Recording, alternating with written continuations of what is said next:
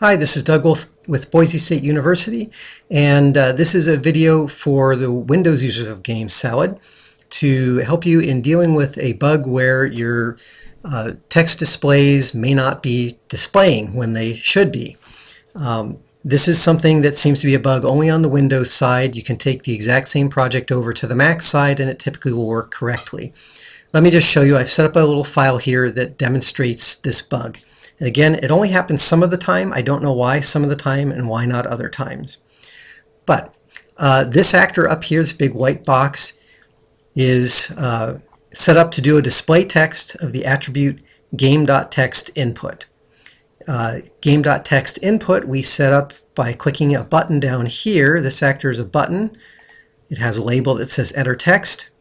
And when you tap that or click that, there's a rule that says when touch is pressed, then we do a keyboard input, and keyboard input changes game.text input. So basically the idea is that when I click the button, a box appears that allows me to type into it. When I click done, it then should update game.text input, and then the actor up here should display the value of game.text input. Let me show you what it's doing now currently. So I click my enter text button. This is the ugly box they give you for text input. I type something, click done, and it is not appearing here. Try it one more time. Maybe we do numbers instead. I click done, and it's still not appearing. I think that the key problem that's behind this bug, I don't know for sure, but my hypothesis is that GameSalad has a bit of a timing problem on the Windows side. That I think that this actor up here is not constantly checking the value of game.text input. It's checking it when that changes. There's a certain flag that gets triggered. And I think what's happening is when we go into our text input, and I've seen this happen with other kinds of things where you're using a counter or doing other types of things. You're trying to change something based on a value of some attribute. So it's not the particular method that you're using to update the attribute. But I believe what happens is that it attempts to display the text before it has actually changed the value of this attribute. So what we have to do is a little trick in the code that essentially gives this thing a kick in the head so that it knows that it needs to update the text.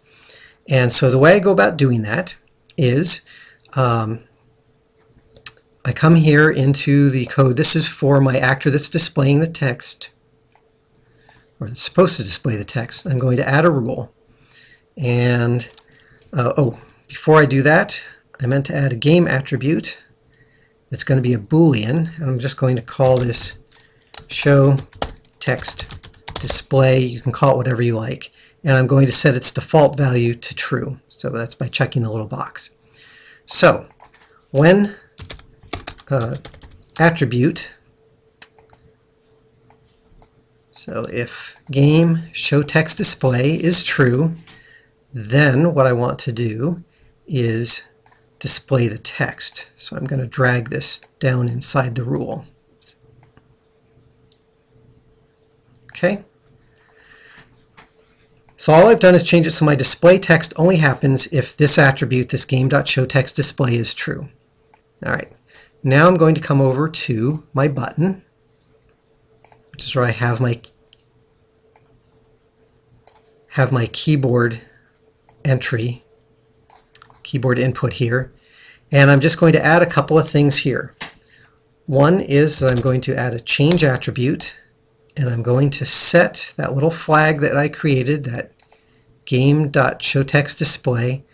I'm going to set it to false, so that's going to tell GameSalad quit displaying the text in this box. All right, but I'm only going to do that briefly because I'm then right after this going to add a timer. And I'm going to set the timer to say that after 0.1 seconds, and I need to check run to completion. If you don't do that, it won't work. And I'm going to do a change attribute, set game show text display back to true. So all I'm really doing here is just briefly toggling the display of the text off and back on, and that'll give it the kick in the head it needs so that it displays this correctly. Let's try running the code and see how it works. Alright, so I hit enter text, type some text, click done, and there's my text. If I hit enter text and change that, maybe I'll do some numbers this time so you can see the difference, and there it is. So that's all you need to do if you run into that. It generally works. It's worked every time I've tried it so far. I have not spent a great deal of time playing around with the length of time to set the timer to. The value here, I have not spent a lot of time playing with it. 1/10 of a second usually seems to work for most of the things that I'm doing. If there's too much of a blink in your text, you could try setting it shorter and see if that'll work. I'm not sure it matters a great deal exactly how long, other than if you made it very, very, very short, you might run into the same problem again.